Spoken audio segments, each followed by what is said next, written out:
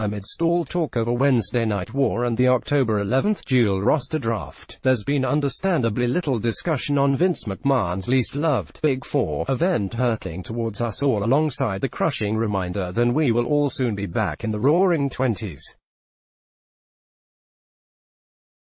Despite often being cast as the weakest of WWE's blockbusters, the final showpiece supercard of the decade carries a certain expectation after the reinvention of the event since the 2016 brand extension.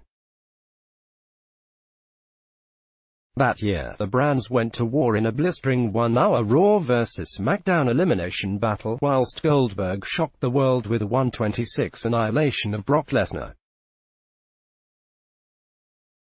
2017 and 2018 upped the ante, pitching all the respective title holders against one another. There were cases of bizarre brilliance as the Usos and the Bar fought for the first time. SmackDown stewards AJ Styles and Daniel Bryan took incredible runs at perennial Universal Champion Brock Lesnar, and Ronda Rousey's cancelled clash with Becky Lynch resulted in a banger replacement against Charlotte Flair, and the likelihood of a women's WrestleMania main event finally coming to fruition.